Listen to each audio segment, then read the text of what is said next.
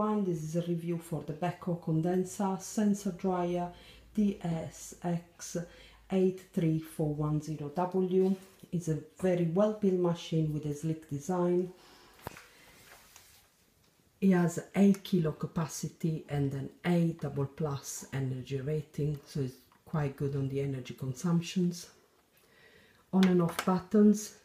These 3 buttons at the bottom are the start and pause, the delay one. If you press these 2 together, the child locks comes on. 16 different programs, the main ones, and then some extra ones. If you turn the knob, you can change the program as you wish. The water tank is at the top, then you pull it out and then empty and push it back in. The door, it opens with a gentle pull.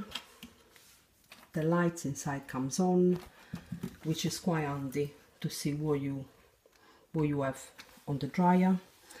The filter, you pull it up, unclick it, clean it and put it back on.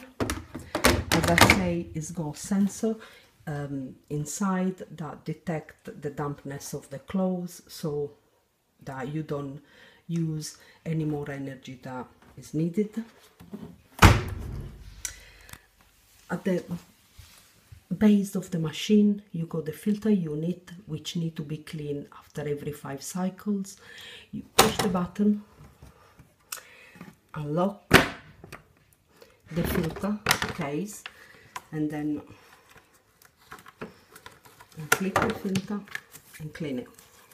I tend to hoover this part so it comes nice and clean. Put it back on